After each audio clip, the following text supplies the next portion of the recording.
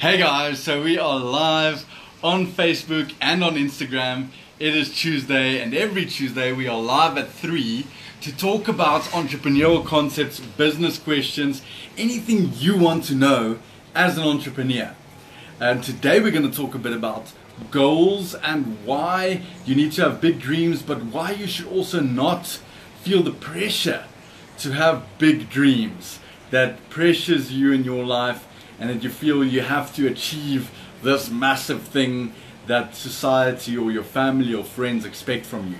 So we're going to talk a bit about that today on the live session. If you have any entrepreneurial questions, send them throughout the live session, and I will try and to answer them live, and we can talk about them on the live session right here. But first, a few announcements. There's a few upcoming events. We're going to talk at Rockwood Theatre on the 16th of November at a business talk. I'm going to be the keynote speaker. They're going to ask me a few questions about my journey. I'm going to answer it. So if you're keen on that, to hear my story, to ask some questions, it's going to be a panel discussion with me. Check out my Facebook page to see the event for the 16th of November. So, Pierre, thanks for joining in on a live session. Let's dig right into it. When I was real small, on my 10th birthday, I wanted a bike, right? I wanted an awesome bike, and when I got to the store, I saw an awesome bike that I wanted. Unfortunately, my dad couldn't buy me that bike, and we couldn't afford that bike as a family. So I had to take a cheaper bike. I had to take the entry-level version of that bike. And when I was 10 years old, that is where my first dream started. I wanted to be able to buy any bike that I want. That was my goal, that was my dream, just to be able to buy any bike that I want. Then when I started little businesses, I read books, my businesses were profitable, they were successful, and I was able to buy any bike that I want. Then I got to high school, and I saw my dad working really hard, going to work when it was still dark in the mornings, coming home late at night when it was already dark, working super hard just to take care of our family. And I decided that I don't think that is how I should live life or want to live life. So then my goal changed from being able to have any bike that I want to becoming financially independent. So then I started reading more books, started growing my businesses even more. Started going into property, so I bought my first property, and then as soon as I started buying more properties and eventually started generating a good income and were able to become financially independent, at that stage I then quit my job as an industrial engineer and became a full-time entrepreneur. But then my goal changed again. Then it changed to, hey, I need to teach this to the rest of South Africa. I take this responsibility to teach the correct financial tools and principles to the rest of South Africa, because now my goal is to change the way South Africans think about wealth creation and how to make money.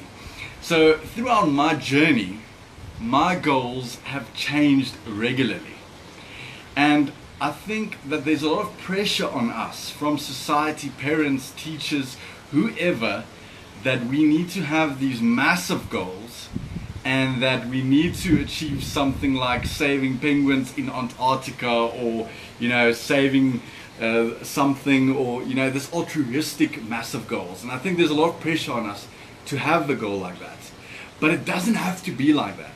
It can be to only be able to buy any bike that you want.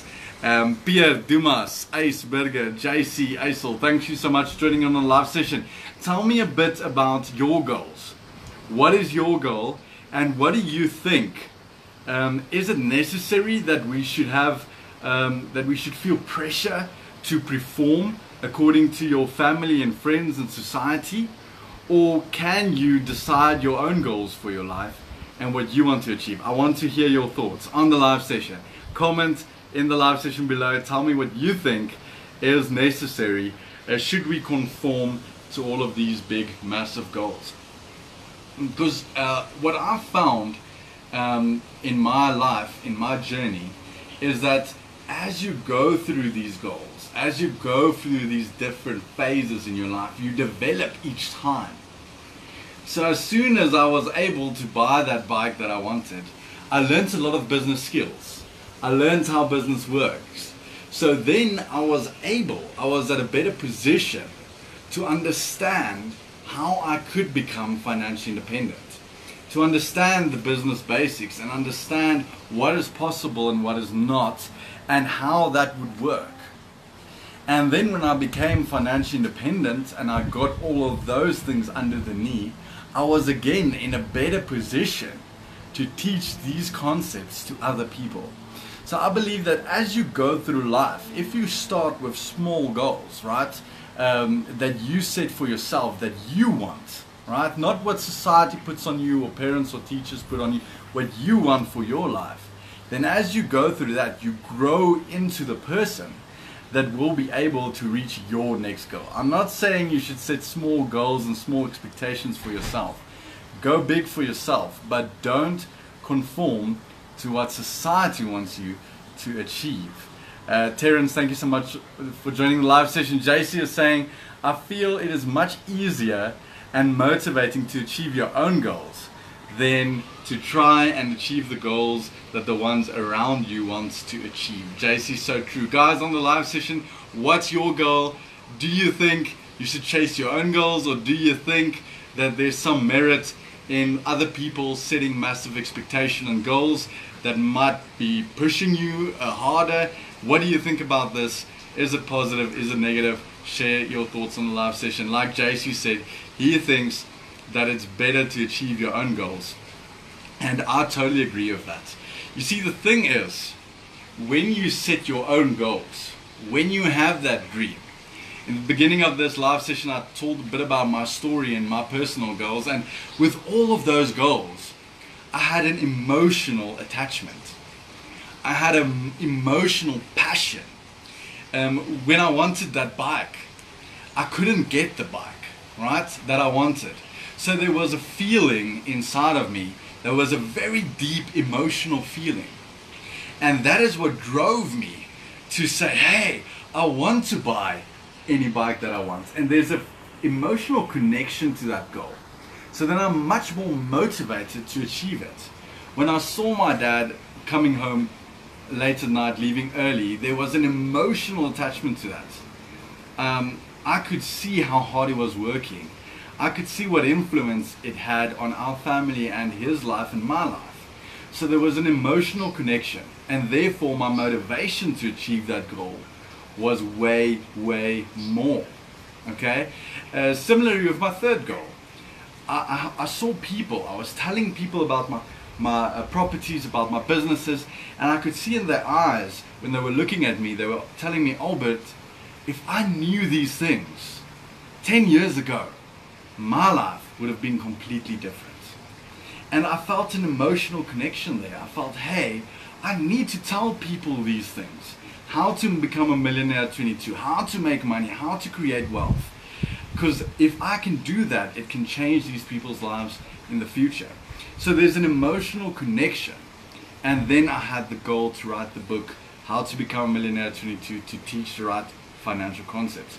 So if you choose your own goals, if you have an emotional connection to that goal, you would be much more motivated to actually also achieve it. Because every day you wake up, you look at that goal and you can feel the emotion. You can feel the passion that you have to achieve that goal. Whereas if someone else sets a goal for you, it's society, your parents, whoever, then you don't have that connection. Peter is saying, I've recently broke away from the normal family expectations and started my own business, which is my personal goal, and it is awesome. And yes, I think it is important for your own success. Very true, Peter. I think if you have that own goals in your life, it will drive you to create the success that you want. Remember, a lot of people ask me, Albert, what is wealth? When are you rich? When are you wealthy? What is success? How do you measure success? And a lot of people measure it by a number. 1 million rand, 2 million rand, 10 million rand, 100 million rand, a billion rand, right? They measure success in terms of a number or achievement. I need a doctorate, I need a degree, I need, some kind of achievement or number in which they measure success. And I think you measure success by achieving your own personal goals, what you want to do and what you want to become. On the live session we have Pieter Eisberger, JC Eisel, Terrace, Nels and Jason, Jonathan. Guys, what do you think about rather setting your own goals, achieving your own goals, or other people setting goals for you, like society, parents? And then how do you define success? Post in the comments on the live session right now, what is your definition of success? I think success is when you achieve the goals you've set for yourself. If you want to be Elon Musk and you want to go to Mars, you're going to have a few billion to fund that project, right? If you want to go to Mars, your goal is to get a few $billion to fund that. So then you will have a different measure of success. If you want to go to Paris, your bill is going to be a lot less, right? If you want to fly to Paris, go see the Eiffel Tower, whatever, then that is your goal. And then you can measure your success by that. And if you want to go to Cape Town, there's a different amount that you need to budget for, that you need to focus on, a different goal, right? And I believe that the person that wants to go to Cape Town, the person that wants to go to Paris, and the person that wants to go to Mars, if each of them achieve that goal for themselves, they are equally successful in my mind. Because we all come from different places and we all have different goals. And I think we should go for that. Guys, if you like this on the live session, send the shop right now on the live session if I'm going in the right direction and if you agree, and please share what is your definition of success. I want to hear what you're saying. If Terrence is saying, I agree. Passion, motivation and drive will be much more when chasing your own goals. Yeah, so we said if you're chasing your own goal, you have an emotional connection with that. And I want you to go back and look at your goals. Do you have an emotional connection with your goals? Why are you chasing them? Why are those dreams your dreams? There should be some kind of passion, emotional connection, drive behind the reason why you're doing what you're doing. And Jonathan is saying, I agree what you've said. A lot of people, Dominique, Nels, Jonathan, Jason, Ricardo, guys sending shop on the live session. Guys, awesome, awesome, awesome. So the point I want to bring across today is that we should not feel pressure to perform according to society, people, other people, your parents, teachers, expectations and goals that they set for you, right? You shouldn't feel that pressure. You shouldn't feel that anxiety, and you should set your own goals, and your own goals will change as you progress through life. I told a bit of my story in terms of how my goals changed through life. If you're just joining in right now, you can check it in the beginning and at the live session. And I think that we all have our own measure of success. And the reason why I wrote the book in the first place, How to Become a Millionaire at 22, is to enable the person reading it to achieve their dreams, to achieve their goals, to become the person they want to become. So by enabling yourself to fund your own dream, to fund your own journey, and to fund your own goals. And I think that's so important that you focus on that rather than experiencing anxiety from other people that they force on you.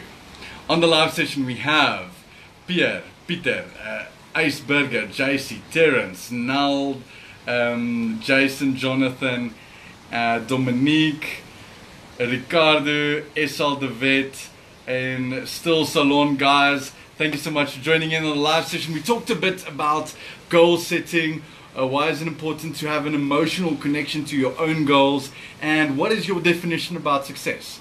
And I shared some of my thoughts and feelings on that. Guys, if you have any entrepreneurial questions, business questions, send them through on the live session. We can talk about it. A lot of guys sharing their success definitions and goals. And that is all for this week, guys. See you again next week, Tuesday, on the live session. If you have any questions, you can send them throughout the week. And then keep touch on my social media platforms. Check out my Instagram, Facebook. I have a lot of podcasts and videos on YouTube and Iona FM for some more content, if this is what you like. And then keep track of the events in the future on my social media pages. Guys, have a great, successful entrepreneurial week. See you again next week, Tuesday, on the live session at 3. We have Terence saying, I agree, passion, motivation will be much more in chasing your own goals. Jonathan is saying, I agree what you said. Nell, Dominique, Jason, Ricardo, everyone, Peter sending shop. Jason saying cheers, thanks Albert, with the arm. Jonathan is saying thank you. We have a question on Facebook. Inspiration Man, hou dit daar dude, jy is al klaar so ver in die lewe, van Gerard David Ungerer. Thank you so much, Gerard David Ungerer. Guys, see you again next week, logging off the live session.